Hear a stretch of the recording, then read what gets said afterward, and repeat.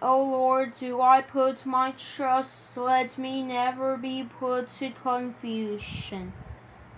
2. Deliver me in thy righteousness, and cause me to escape.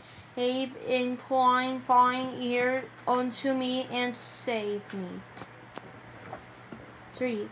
Be thou my strong habitation, whereunto I may continually resort. Thou hast given commandments to save me, for thou art my rock and my fortress.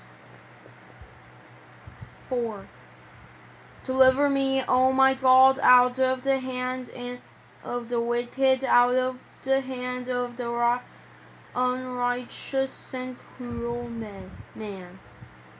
5. For thou art my hope, O Lord God, thou art my trust from my youth. 6. By thee have I been holden up from the womb. Thou art he that took me out of my mother's bowels. My praise shall be continually of thee. 7. I am as wonder unto many, but thou art my strong refuge. 8.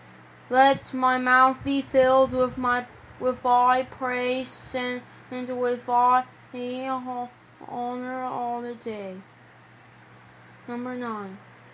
Cast me not off in the time of old age, forsake me not when my strength faileth. 10. For mine enemies speak against me, and they that lay wait for my soul take counsel together. 11. Saying God hath forsaken him, persecute and take him, and for there is none to deliver him. 12. O God, be not far from me. O my God, make haste for my help. 13. Let them be confounded and consumed that are adversaries to my soul. Let them be covered with reproach and dishonor that seek my hurt. 14. But I will hope continually, and will yet praise thee more and more. 15.